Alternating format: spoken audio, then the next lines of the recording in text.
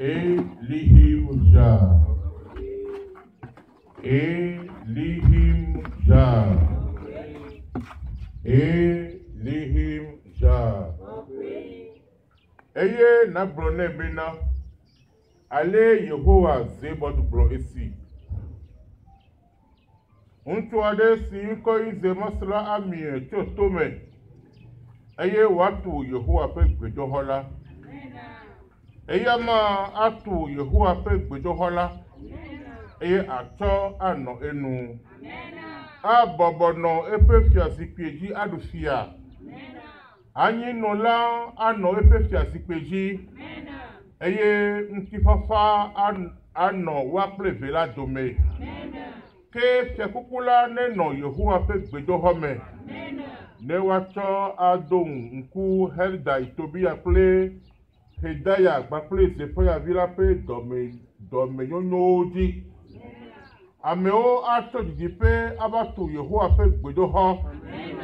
Eye miagesibe Yehowa zebo yedon dede mi. Esia aveme nenyibe mi se Yehowa ma upegbe. Amen.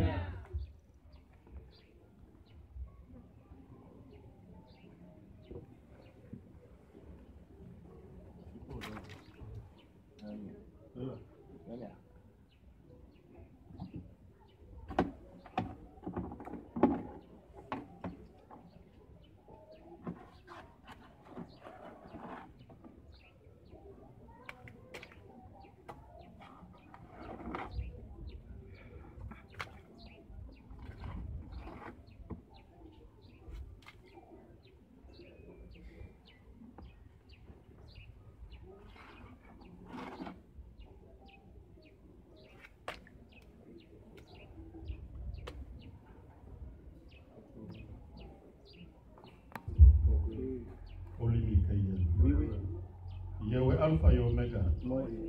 Et je dois avoir son toileau. À son début, Basile, il y a qu'on a son tiao. Il dit non, tel homme de l'eau. Tout à l'autre humain. À l'ouest final, le boulot, Yewe ho, et me way. Mais tout le nan was saying, Yewe, Yewe. Si we have one gato, we go to a link, Papa, to the a chefo de chomino vente pour du bouton de l'homme. Si on va finir font chiter, a Santiago l'opal to the door. Jésus Christ en route. Et bien, Jésus Christ au clou. Moyena, dit oui, oui, autant quand vous pour nos condos pour oui, pour acheter de santé de l'homme par le bateau de notre Jésus Christ en route. Nisha, we of Jesus Christ, amen. Hallelujah, hallelujah, hallelujah, hallelujah, hallelujah, hallelujah, hallelujah. Oral.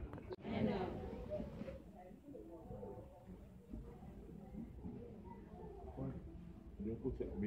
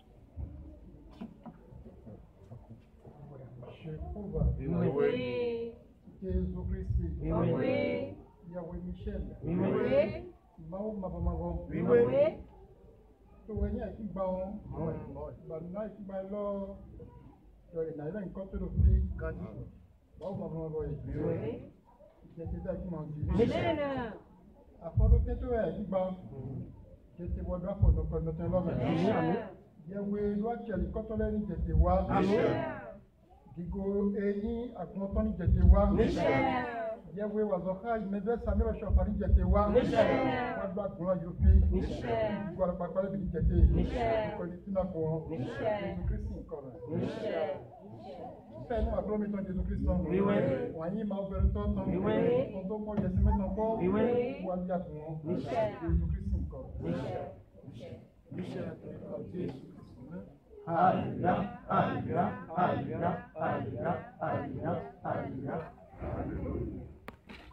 Elihim Jah. Elihim Jah. Eye na bone bina. Ale Yehowa seba du glorisi. Unto adesi ko ni se masla ami to me. Eye watu Yehowa pe gbedo hola. Eye ma atu Yehowa pe gbedo hola eye acho anu ababo no epe fiasi peji adufio. Anyi nola ano epe fiasi peji. Eye mtifafa ano wa pleve la tombe. Ke bukula neno Yehowa pe gbedo home. Ne watu adonku helga itobi apre zeta ya apre zefa vila pe dominio odi. Ameo ato dipe abatu Yehowa pe gbedo ho.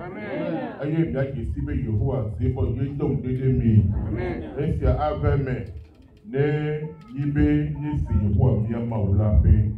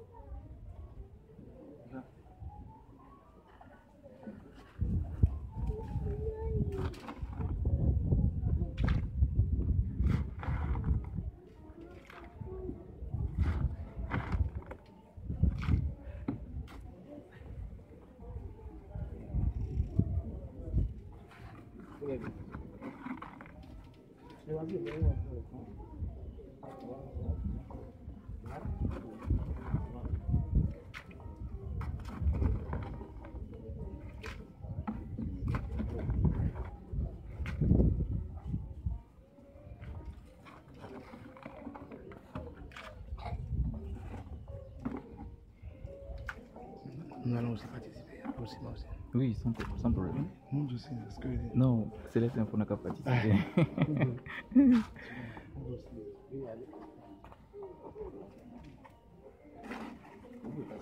D'accord. Vas-y, allez. Allô, on va.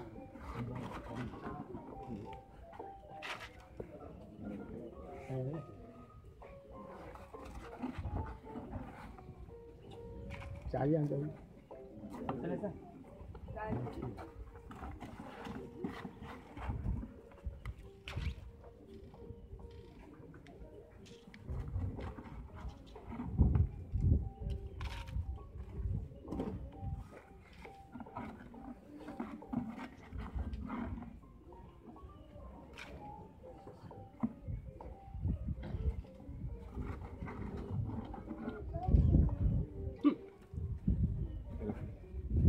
Jéhovah, Jésus-Christ, Saint Michel Bobwe, Maou Asuka la Bagabenko, Nana, Keyi Kekele Kezanabe, Wele Osana, Medeve Oshofa, Ekbea, Odebati, Kudo Kiakpatado, Jebeko, Bagibodi, Nande Mioniluku Sese, Kenon la poto pupu wabe bobon de ka yo hodo atia ma opu bobon wu satia atia ba se kunwe amen bobon ko ebe do na ekle na ye amire sina kanigbe sawla no gbedo ho ke mi be pe mi do gbegbe ya na ijile bobon ne sele nkira me atia opata ko so na me de bi osofa atia ne we mi do ni gbe Yesu de ka pe ko amen. Maybe your Jesus Babel bebe. Mawuta hono penolo. Bobo kobe de kawawa. Ne plodo no patale akuyaji. Ìjọba gbọ́nà hùnà bùnyá. Àgùnbí oko bẹ́kẹ̀lá náà hàn tuntun yà mẹ́yà. Allez, nous nous mettons. Allez, nous s'assatons. Allez, mohunhuto. Allez, asuwafato. Allez, un support nous de détons. De kora àgùnbí odi. Ìjọ ni yọ lókùn yà. Kristo Yesu ló kọ́ra. Alléluia, alléluia, alléluia, alléluia, alléluia, alléluia, alléluia.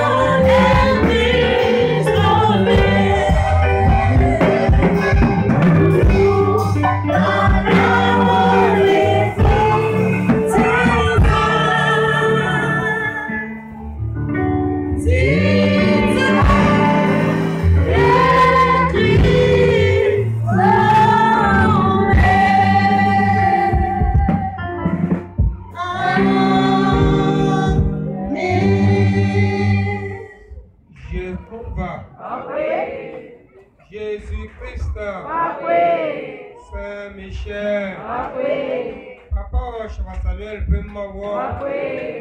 Untuk jirai gubeng kekia.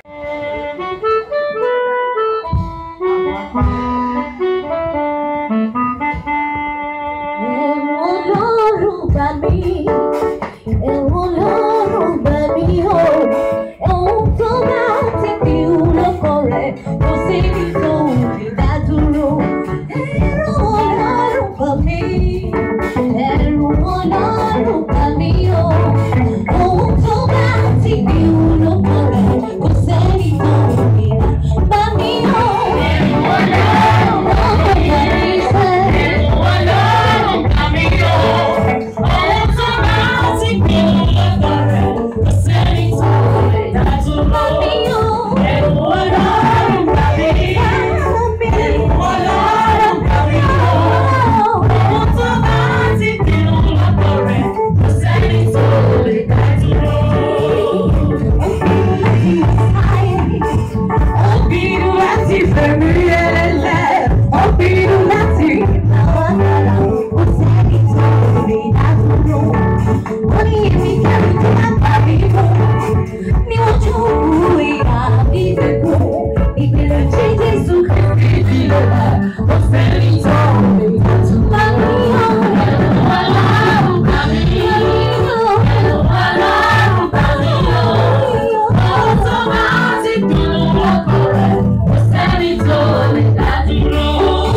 Jésù ní pé ẹbí kan gangan, ìrètí ṣe ti fi bẹ́ẹ̀ pẹ̀lú mi láti fi mú olùgbàlùfẹ́ kí bíbí ṣòro rẹ̀ láti mú. Kò ní ṣe rí mi, máa ṣe mí ṣan. Kò ní ṣe mí, máa ṣe mí ṣan. Ohun tí mo bá ti pinnu lọ́kàn rẹ̀, kò sẹ́ni tó lè dá dúró. Kò sẹ́ni tó lè dá dúró. Kò sẹ́ni tó lè dá dúró. Olúwa wa ló fẹ́ràn Olúwa. Kò sẹ́ni tó lè dá dúró. Ẹ̀rù Ọlọ́run gbà mí. Ẹ̀rù Ọlọ́run gbà mí o. Ohun tó bá ti pinnu lọ́kàn rẹ̀, kò sẹ́ni tó lè dá dúró. Egbe ebe yẹ sọ.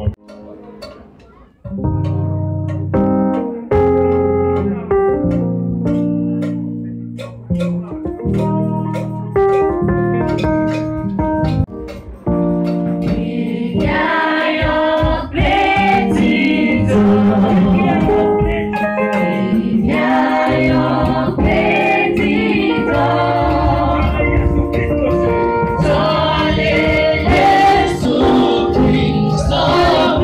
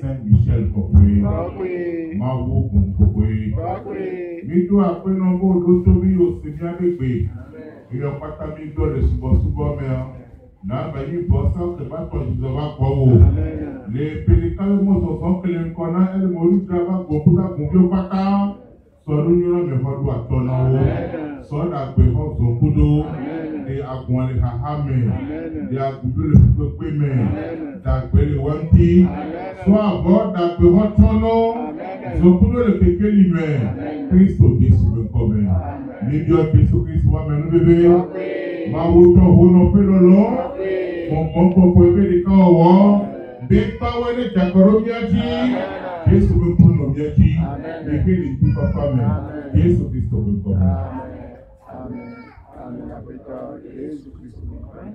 Alléluia, Alléluia, Alléluia, Alléluia, Alléluia, Alléluia, Alléluia. Alléluia, Alléluia, Alléluia, Alléluia, Alléluia, Alléluia, Alléluia. Alléluia, Alléluia, Alléluia, Alléluia, Alléluia, Alléluia, Alléluia. Alléluia, Alléluia, Alléluia, Alléluia, Alléluia, Alléluia. Allez, que les mains, où ce Seigneur que de Nagumvio, le premier, Niam, t'es pas meilleur, pour qu'on va voir Yébédon, le geste de Cameroun comme amen. Papa, Nicobo, no, Américain, le coup qu'on a mis. Oui, ouais. Oui, ouais. Quoi, quoi?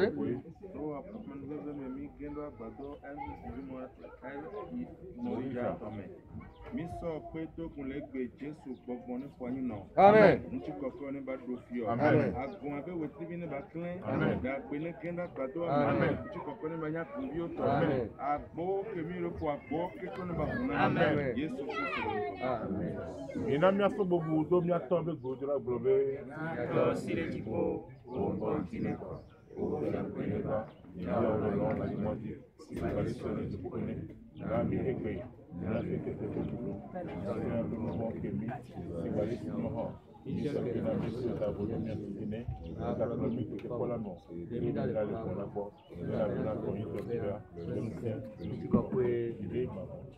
Gloria.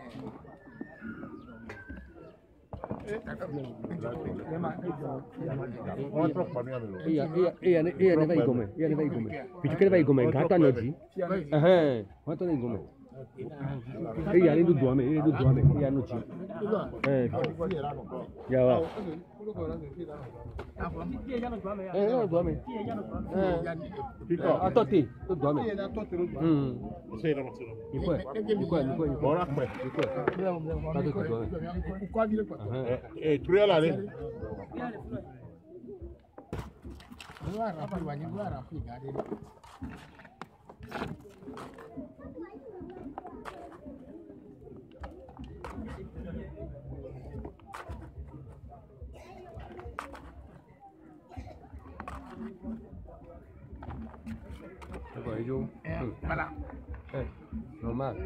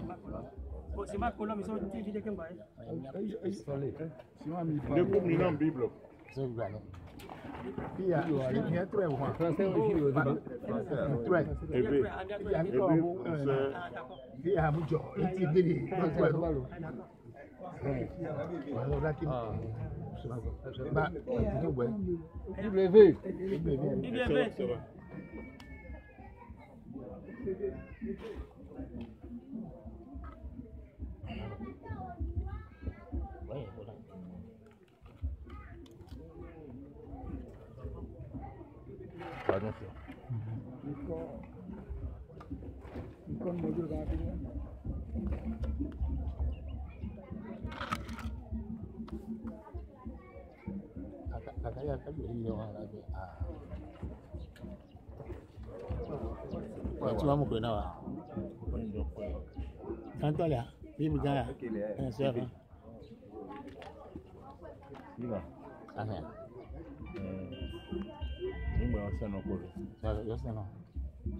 Elihim ja. Elihim ja. Elihim ja. Eye na blone bena. Ale Yehowa ze botu blo esi. Unto ade si nko yin ze masla. Ami eto to me eye watu Yehowa pe gbedo hola. Eya ma atu Yehowa pe gbedo hola. Ye acho ano enu. Abobo no efefia sikweji adofia. Anyi nola ano efefia sikweji.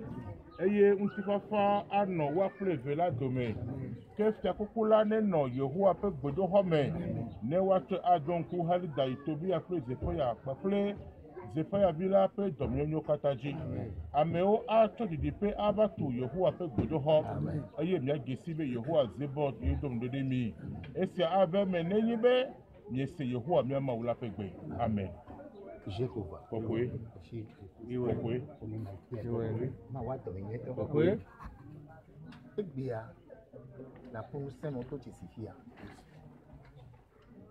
Et je te peux que du con la so we turu ro ata atipe apugo lo la suboli. Amepito pasi we kia. Jojo ya pito la we. Na possible mo. Tàbí pé obi apo gongon ni jin ko ni do ya. Apo musin ni no do ya ti. Be ke ojo disifia avec Christiani Céleste. We agun ni ya. Angel ko ron do Christiani Céleste agun me onu titira. Non ko pa me no. Ne dono va ba po kaya. Ne fo to va ba po dede. Ne ki to de va ba po hona me. Na me pe Dieu va fia ba ke ron ti o. Apo peye gbon e salmo dat be do hona wa e be na mo jagodo yo bi so so ke o vade o la hona wa obe ye ma gburu dario ti pe ki ato ya be salmo be do hona na me pe ki jagodo ni ba ti di kuku na wa na ba ko jiji amen ira me ko la o do ti pe ki ya amen ira gun kulo la amen no kudo mi o pata amen Jesu so ni ko amen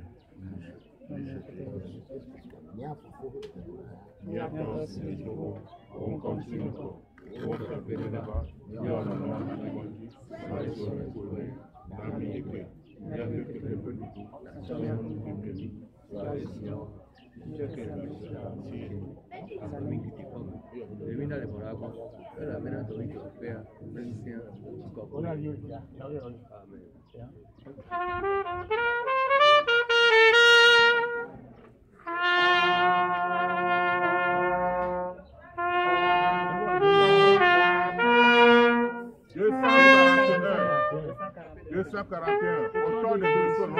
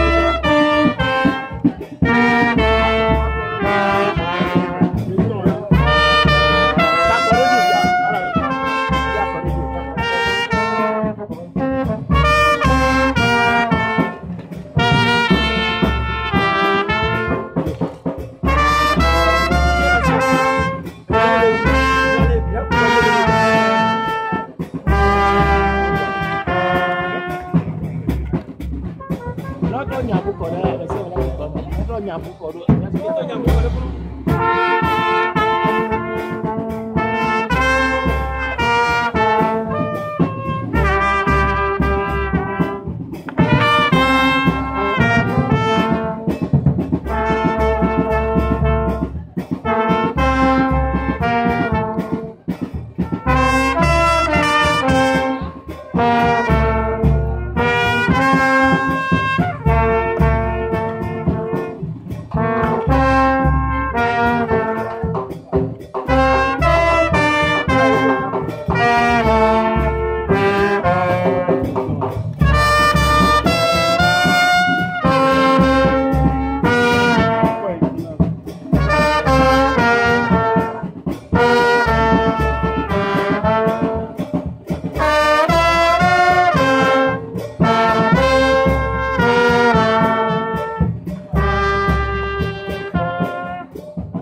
Venez, venez.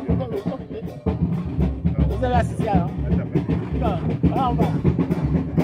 Allez, allez là-bas.